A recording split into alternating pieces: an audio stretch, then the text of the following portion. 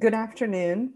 I'm Dorothy Barnett, Executive Director of the Climate and Energy Project, and your host for today's webinar. Today's workshop continues a series of workshops funded in part by the Kansas Health Foundation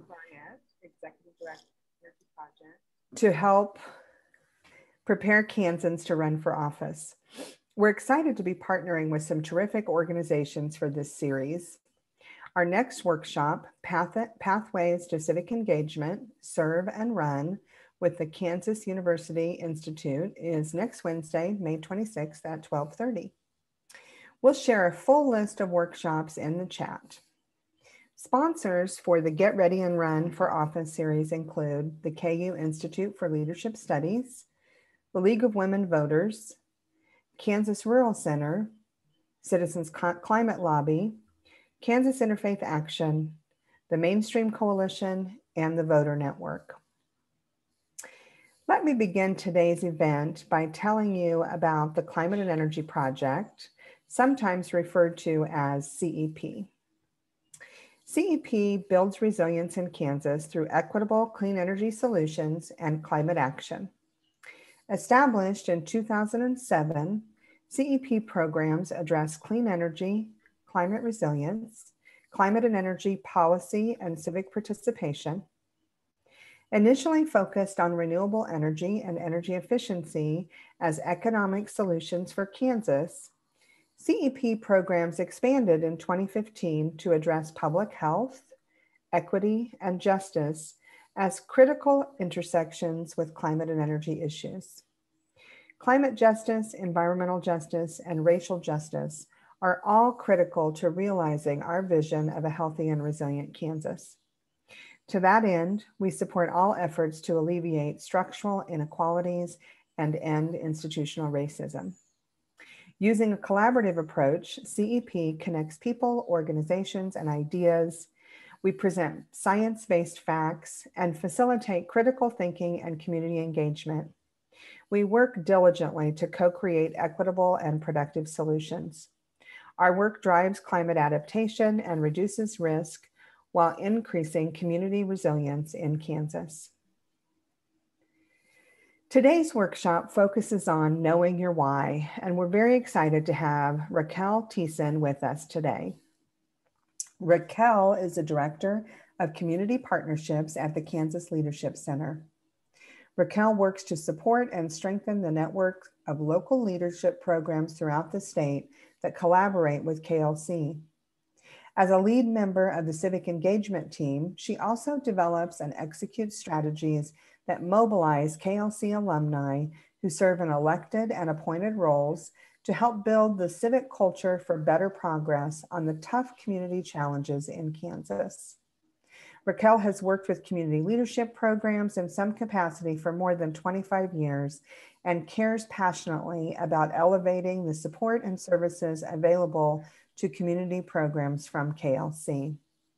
We're very excited to have Racquel here, and I would like to turn it over to her. Racquel?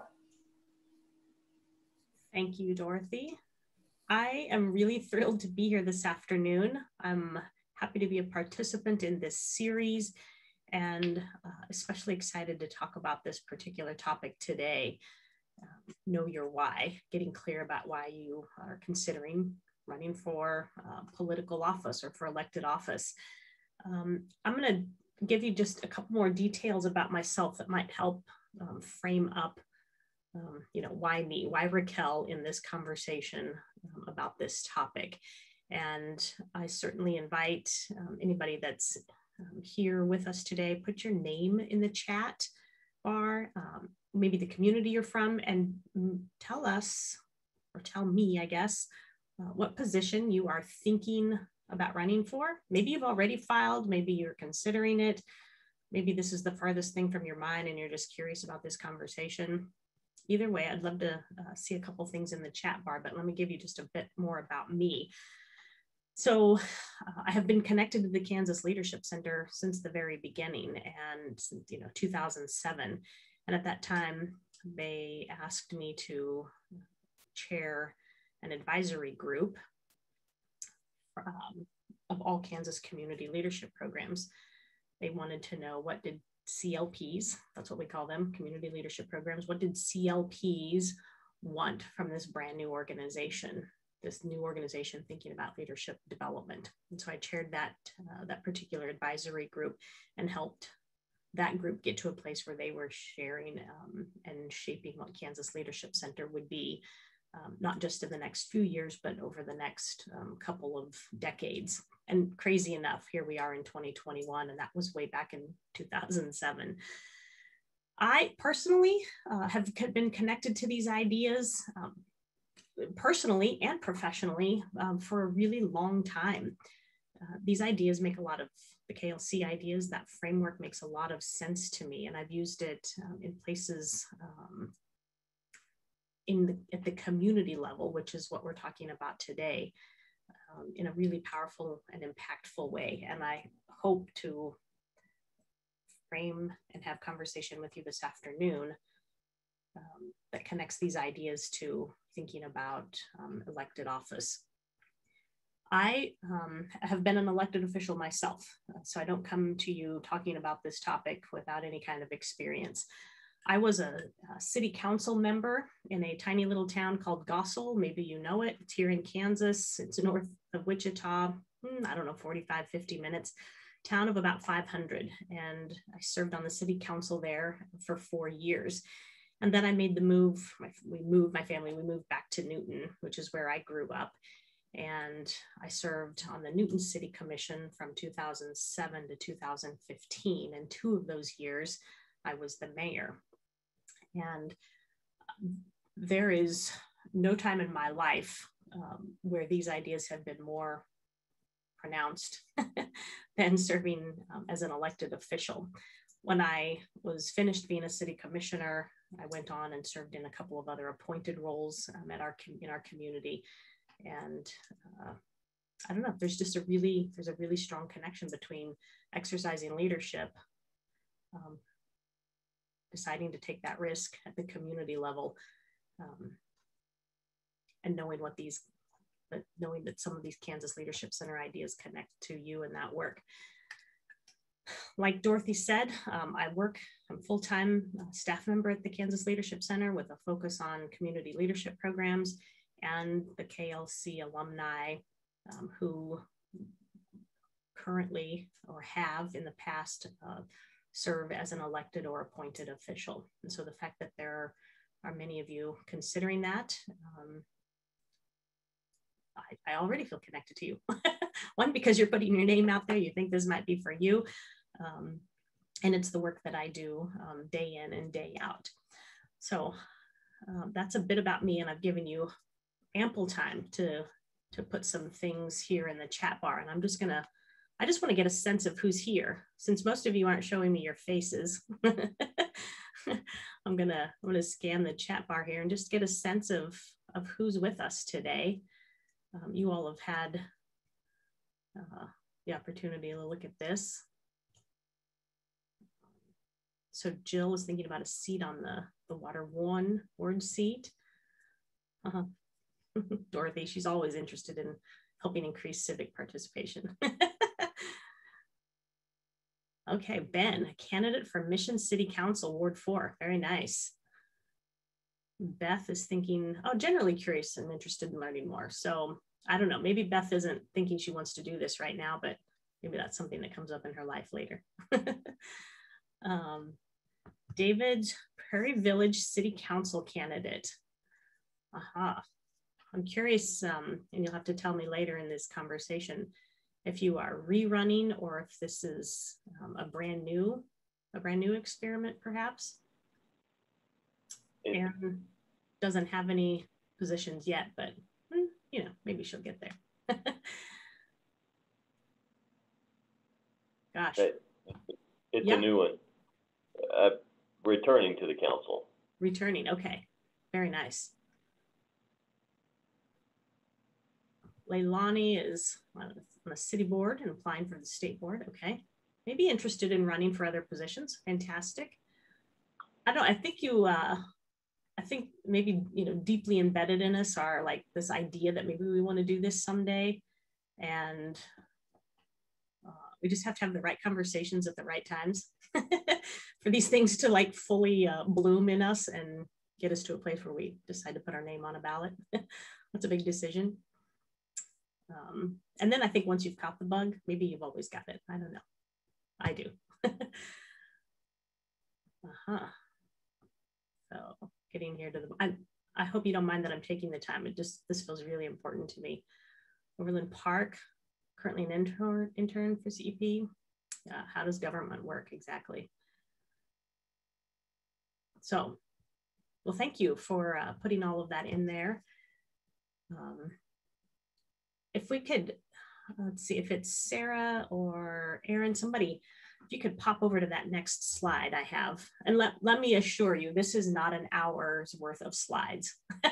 I have two, the title page and this session objectives. Like this hour will be conversational, experiential, and it is not me a talking head for 60 minutes. That would just be terrible here. But this is what I'm thinking we need to accomplish today. Like I want you to be able to have conversation out loud, like talking with strangers. I'm guessing you don't know everybody here, but talking out loud with strangers about why you care about running for an elected position, or just why you care about being an elected official if you already are.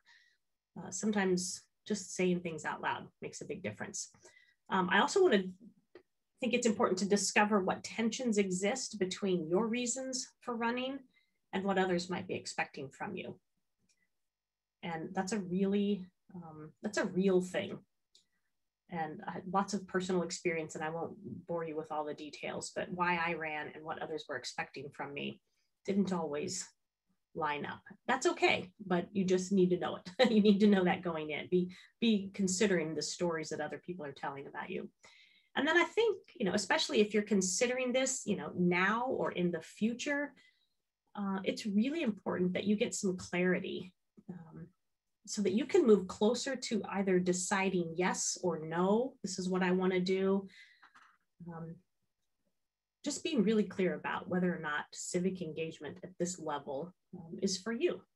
So that's what I hope we'll accomplish here in the next, 40 or 45 minutes. So you can go ahead and take that slide away and let's just, have as many faces on the screen as we can. So here's how I want this to go. Like I said, it's going to be conversational. You all have to be participants in this with me. It's not just me doing the work. But I have three sets of questions that I believe will just start at, at a level, and each question is going to go a level deeper, and it's going to get you to a place where you're thinking, do I know my why? Is this really where I'm headed? Is this what I want to do? And we'll do some breakout conversations, go into some small groups and just, give everybody a chance to talk. And then we'll come back and do some large group sharing. So unless there are, any major objections to my plan of action here for the next 20 or 30 minutes, this is where we're going to go. And this is the first small group that I want you to be thinking about. And Sarah's going to get us into small groups when it's time.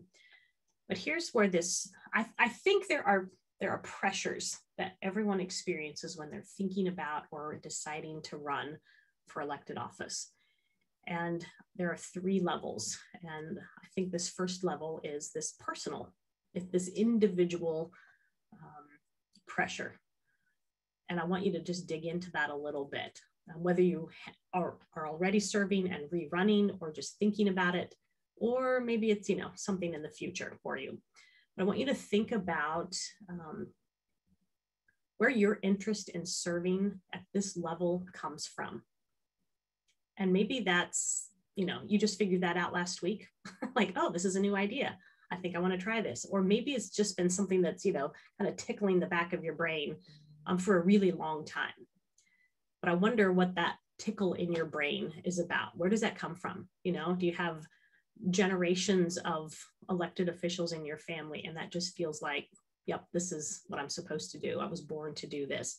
Or maybe it's, gosh, I've got kids now and they're in the public school system and I care a lot about, being a school board member, whatever. I just want to know what where your interest comes from. And so Sarah, if you could dump us into groups, and we'll be there for about, I don't know, maybe 5 minutes, let's say 5 minutes.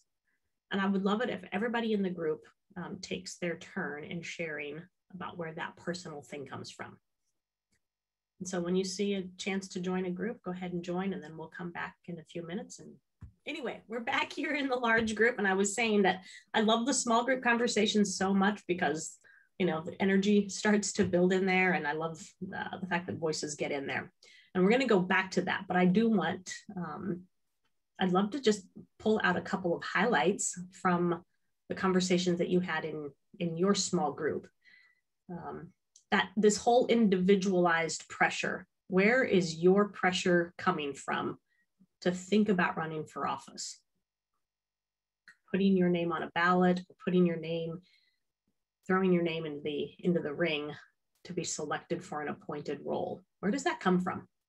I'm happy to share.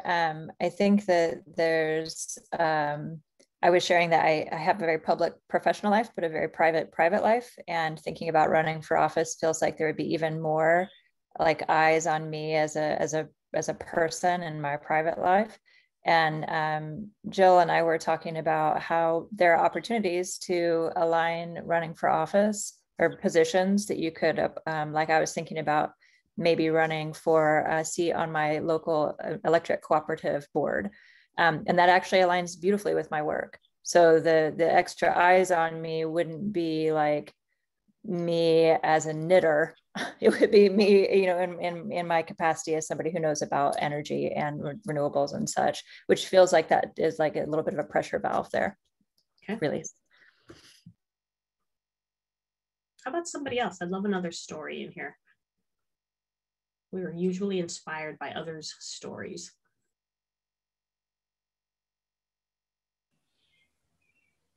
I might encourage Ben if he's willing to share a little bit about what we shared in our group, since he was the person who actually has already filed. I think that's an exciting step. And Ben, if you'd be willing to share. Yeah, sorry again for the dim lighting here. It's a gloomy day. Yeah, that's right. I filed a few weeks ago for Mission City Council. The current council member is vacating her seat to run for mayor. And there are a number of issues. And I'm sure folks local to Mission are aware of some of the development-oriented ones. We have the lovely Mission Gateway we're still trying to wrangle. And that's an important issue since my ward and neighborhood are right next to it. But, you know, I've seen people ahead of me, both in the city council and on the appointed commissions, doing some great work around improving our parks and some really awesome work around sustainability efforts. And you know, when I heard that our council member was going to run for mayor and then there'd be an open seat, I kind of suspected already that might be the right place for me. And when she came to talk to me about the opening, that was pretty much the final thing that made me decide to go file. So, Ben, had you ever thought about elected office before? I mean, did you grow up with it, or did that come from anywhere? No, I had thought about it. I'd never really made any serious attempts at being elected. I had, when my wife and I moved to Mission a few years back, I got involved with some of the like the Parks and Recreation Commission, and was thinking about maybe trying to get on the Planning Commission.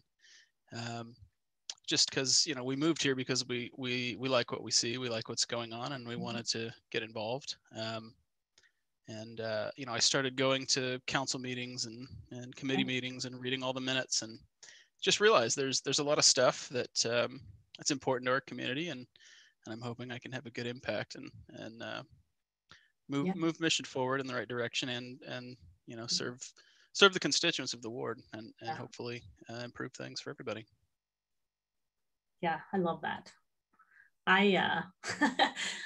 When I was in high school, I wanted to serve on the student council, but I was really shy, and there was no way in heck I was gonna go out and, you know, try to do my thing at the high school level. And so I just literally shied away from it and regretted it. And so when I finally ran the first time, I was like, all right, you know, I'm gonna have to make up for lost time here. And so, you know, it was this thing that had kind of, you know, had been stirring in me for a long time, but I had to get to the place where, you know, well, I don't know, lots of reasons, but it had been a part of my thinking for a long time. I want to kind of dig into this second level of the second kind of pressure, and it has more to do this time around with the people that know you, your friends, family, peers, people that, you know, for better or for worse, know who you are, know what makes you tick, and maybe even know that you are considering running. And so like Ben, like obviously his wife knows that he's considering, that he's putting his name is on the ballot. And I wonder what you've thought about in terms of like, this is why I want to run. This is why it feels important to me. But I wonder what those are, the people closest to you, what are they thinking are your reasons for running? Like why did Ben put his name on the ballot? Why is Racquel considering a seat on that board? And those may be stories completely unlike what you are actually telling yourself. But I wonder what some of that might look like. And I'm going to just hold us here in the large group for a couple of minutes for this conversation. Just to make sure we pay attention to time. But I'd love some conversation here in the large group. I'd certainly be happy to pipe up again, but I'll give somebody a chance if they want to. No, Ben, if you've got an answer, I want you to go for it. That's going to give a couple others to think about their answers. But why are others thinking you're running?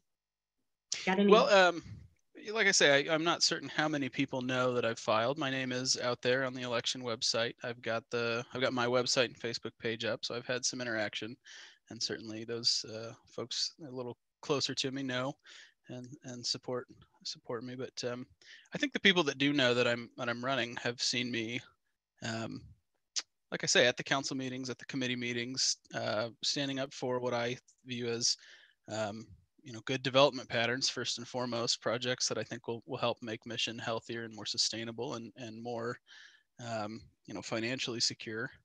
And I think most people that know me and know that I'm running are aware that I have really strong beliefs around sustainability and that we can't afford to sort of sit idly by and let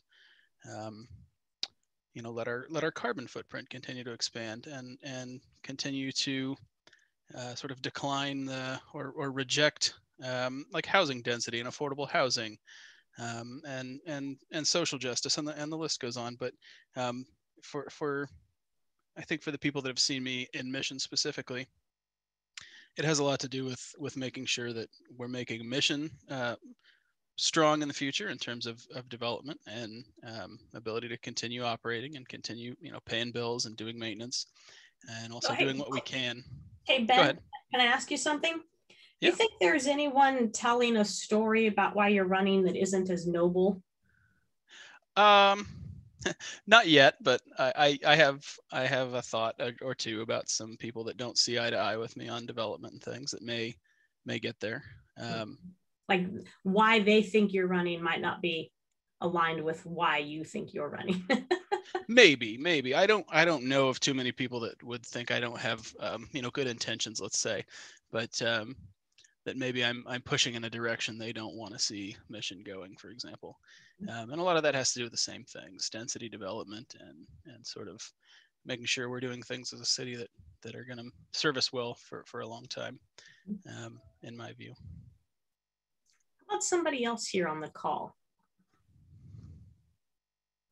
Why are you running? Why are you considering it? And why might others think you're running?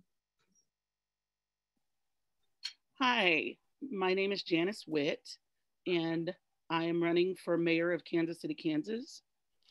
And Kansas City, Kansas being the way that it is, if anyone is aware of Kansas City, Kansas, there is always someone creating a narrative that is probably not true about you. I applaud Ben that he managed to pull off not having people putting out stories based on, well, it is what it is. So right. My reason for running is because the people of Wyandotte County have never had a voice to speak for them. Most of the voters in Wyandotte County work for the city government in one way or another, or otherwise connected to it, which kind of gives one a limited view of who are the voters and who are the actual citizens of the community that care, other than getting a paycheck, if that makes sense. Right. Are they, you know, so go ahead. Janice, you said that you're running because you want your voice to be representative of people that haven't had a voice much in the past. Is that what I heard? Definitely. Actually, people came to me and said, we need someone who is not afraid. And the one thing I'm not, so she's running because she's not afraid. Like, that's a pretty good why. That's why. You want to drill right down to it. I'm running because people ask me to. I'm running because I'm not afraid. I'm running because I think I have a voice that's representative of some that haven't been represented before. Mm-hmm. Those feel like, those are legitimate. Why? Whatever your why is, it's legitimate because it's yours. You think there's anybody out there, Janice, that thinks contrary to any of that? Oh yes, 100%. Absolutely. Mm-hmm. I've been at this 20 years. I was fortunate. I've lived in Wyandotte County all of my life, owned my own business. My husband owned his own business. We were in Leawood. So we went outside of Wyandotte County to make our money, and we brought that money home to Wyandotte County. That is kind of, that doesn't happen here. Most of the people make their money that are in Wyandotte County, make their money and take it outside of Wyandotte County. And that's where they spend it. And so. Okay. So you represent something almost opposite of mainstream. You nailed it. Yeah. You nailed it. Okay. Yeah. Okay. All right. So I'm going to dig into the third kind of pressure. When you put your name on a ballot or think about it, you're putting yourself in a pressure cooker. And that first you crank up the dial, and that first one's on yourself, like, why am I doing this? And then the next dial you turn it up, and it's like, okay, what do the people closest to me think about this? Why do they say I'm running? But then there's this third pressure point, and it has to do with these systems that we're a part of. Employers are systems that we're a part of. Demographics are systems that we're a part of. Family units are systems that we're a part of. Communities and neighborhoods, even topics of interest, things that matter the most to us. There are systems connected to those things that we may or may not be a part of. And those are systems that apply pressure to us when we think about running, that may be aligned with our why, and they may be misaligned with our why. And putting your name on the ballot or digging into this work, it's important that you don't have to solve for all of those pressures, but you at least have to begin to recognize and acknowledge that they're there, they exist. And the more, kind of heads up and aware you are going into this place of putting your name on a ballot or submitting your name for selection, just the more aware you are, the more capable you'll be down the line, especially if you get elected, at intervening in ways that are meaningful and impactful amongst lots of different groups of stakeholders. So I want to send you back to that small group that you were part of before. Sarah, if that's possible, if we have to go to new groups, that's totally fine too. But I want to go back to small groups for about 5 minutes. And I want you to have just a little conversation about what your name on a ballot or your name on an application, what does that mean to a system? And you decide what system you want to talk about. What does it mean to a particular system? Like if I, for example, if I was going to run for election again, the Kansas Leadership Center is a system, and they would care about whether or not I had my name on the ballot. And there would be pressures from that system to say or do or don't or whatever. There would be not good or bad. It's just systemic pressures that would show up in a really prominent way if I put my name on the ballot again. So I want you to think about that. Maybe it's where you work. It could be a particular viewpoint that you have. And that may be Ben's situation. You know, he's got some systemic pressures to represent others that think like he does. And it could even be like, what does your physical person mean to a system that exists out there that is applying some pressure? Like when I ran the first time, and for a lot of time when I was an elected official, I was the only woman. My physical person as a female was a powerful thing. And so that was a system that I needed to pay attention to. And those systems have whys, why they want you to run or why they don't want you to run. And I just want you to just pay attention to that for a few minutes in small group conversation. So let's go there now.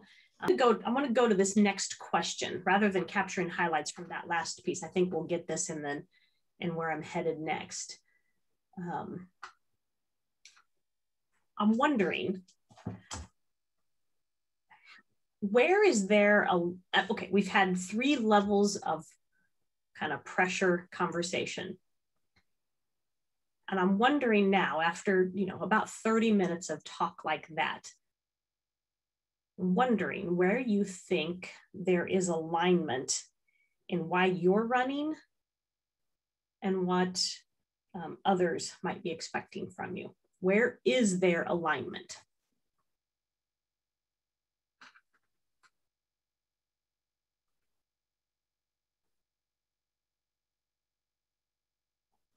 Is there? Is there any alignment?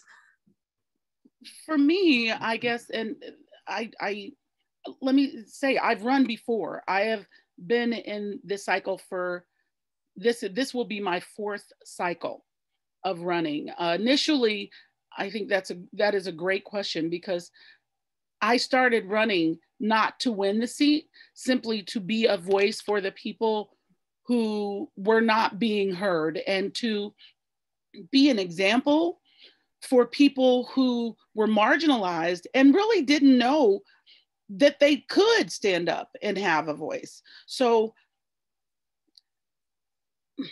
alignment with the desires of the community, I think we're all dead on, especially with our verbiage, until you start dealing with people who are already a part of the system, who obviously we're not aligned with them, or we wouldn't be running against them. But as far as the people go, I think that I'm in direct alignment with them, and hopefully their vote shows that when they vote for Janice Witt, who has been, basically, I have a doctorate in Wyandotte County politics. And that is from 17 years. Like I said, this will be my 4th cycle. And finally getting to the point where I said, you know what? I can't convert them. I can't get them to listen.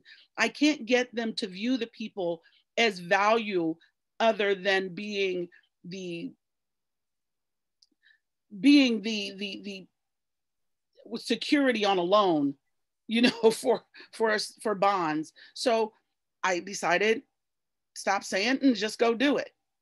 And so I'm in alignment with the people who want to be heard, who want change in Wyandotte County.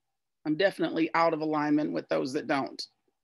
Sure. And the big question, which we won't get into today, is, and you won't know until election day, is your why in alignment with enough other people?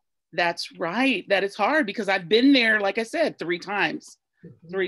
And the hard part, Racquel, is that they don't. How do we make ourselves reachable? That's my question to you. And now I'm going to shut up. That's a whole nother hour, Janice. Sorry. No, I mean, it's a really important question. And I think, whether you I think it's an especially important question if you've ran before and you're trying this for the second and third and now fourth time. It isn't just about, obviously it's about votes on election day. But before you even get to that place, Janice, I wonder if you have to, like, how badly do you want this? How badly do you want to be the victor on election day? And even though your why doesn't have to change, can your strategies,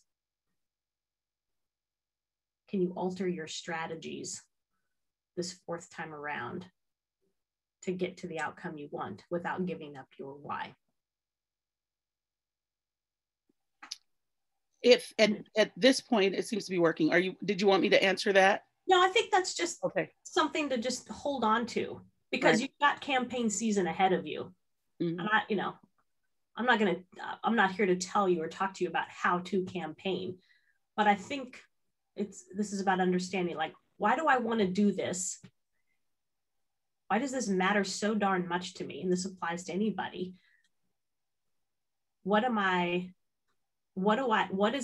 that sacred cow that I have to hold on to? Mm-hmm. And what am I willing to let go of in service of getting to that place of being elected? Like, no, your why doesn't matter if you never get elected, mm-hmm. right? Your voice won't be heard. You won't be able to make the progress on the things you care about if you don't get elected. And so at some level, you've got to find some alignment between as many people and yourself as you can. Mm-hmm. You know, there's this tricky balance of holding onto your purpose and finding ways to energize others around your purpose. That's awesome. That's awesome. And we have 100% changed at this point. We have people who are interacting and being involved in the campaign, who are donating, because the first time I ran, I never allowed anyone to donate to our campaign because we didn't want to lose our why. We wanted to be true to, however, like I said, I'm running this time to win. And so therefore we are accepting donations, and we are doing so. What you said is dead on. And it's almost like I read your book, if you were, because that's what I'm doing. This campaign had to change. That had to be the first thing. So thank you for that. Sure, you're welcome. How about somebody else? Jill, Ben, David, anybody? I'm happy to jump in again. Yeah, I think, like I say, I think there are some things that I'm passionate about where I, to line up with constituents in my ward, especially, I may need to moderate my enthusiasm a little bit and help align with what they want to see. I get very optimistic about what we can do in terms of development, but it's important that if I'm gonna stand up and represent folks in my ward, that I actually do that. And it's good to let them know where I stand, but I'm not going to let that run away with, let that take me away from what the people that live in Ward 4 want. Yeah. I think that's really smart, Ben. The last time when I ran the third time for Newton City Commission, I didn't get elected. I didn't get reelected. And my why was, I want more people in positions like this exercising more leadership. And that was language that nobody wanted to hear. It didn't resonate with enough people. It felt, it just, lots of interpretations, but the end result was I didn't get reelected. And that wasn't how I had campaigned the first two times. Those weren't my whys the first two elections. I don't know if that was it exactly, if that's what kept me from getting elected, or, who knows what else. But it was an important lesson for me. Like, is my why enough? And how aligned or misaligned am I with voters? And I think you have to pay attention to that. Right.